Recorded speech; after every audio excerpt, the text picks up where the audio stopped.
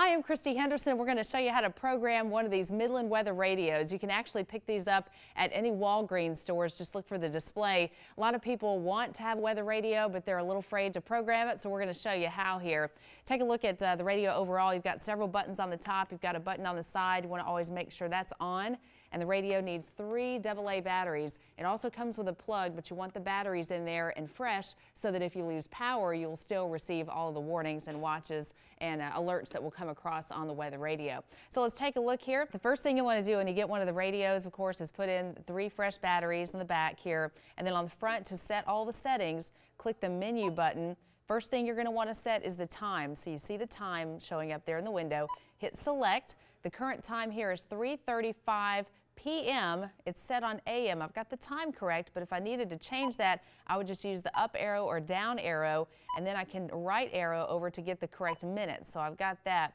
Now I actually want to get that over to PM because right now we're on AM. So what I'm going to do is actually up arrow until I get over to the correct time of day. Now I'm in PM, 3:35 p.m., and we will hit select. Okay? Then what we want to do is down arrow.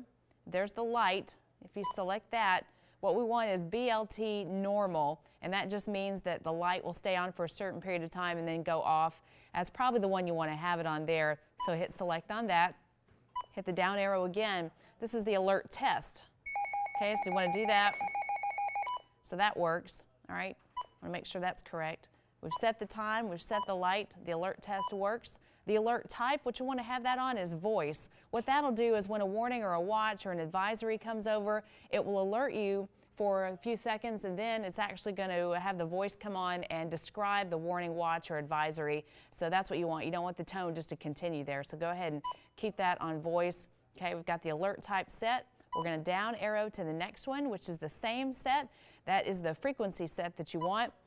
And what we want to do is actually hit, in this case, we wanted to do just Spartanburg County. You'd hit just single, and then you would choose, this would be the first one, you would choose your correct frequency. And you can find those on the National Weather Service's webpage under a weather radio tab that they've got. Just click that and you can find the correct numbers that you need, and you can just up arrow and down arrow. Either way, once you get that frequency set, hit select. Okay, so you've got the same set there. Now on the next one, you want the correct channel. This is the frequency, and what we want is 162.55 megahertz. Okay, and that's going to be the clearest one that you have on there, but you can also page up and page down, but you want to basically have it default on the clearest channel. All right, so we've got that set. On the alarm, that's just a clock alarm. I don't usually mess with that, so you can go on to the next one and you're back to time. So you've got time, the light setting, the alert test, the alert type, that's the voice setting. The same set just tells you if you want just a single frequency or if you want to be alerted for a couple of counties, maybe the county tier west. So again, if you want to change that, just hit select.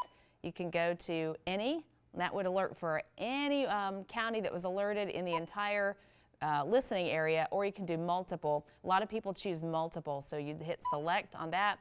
This would be the first one. 045083 would be your first county.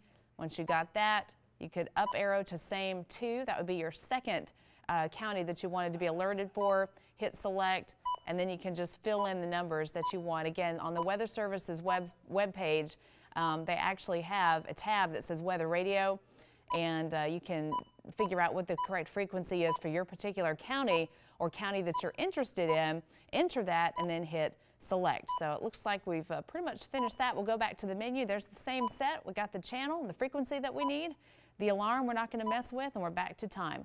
So that's how you can program the weather radio. Make sure it's always set to the on button here on the side. Make sure it's always plugged in so it's listening, it's got power, and it can alert you when there's dangerous weather around.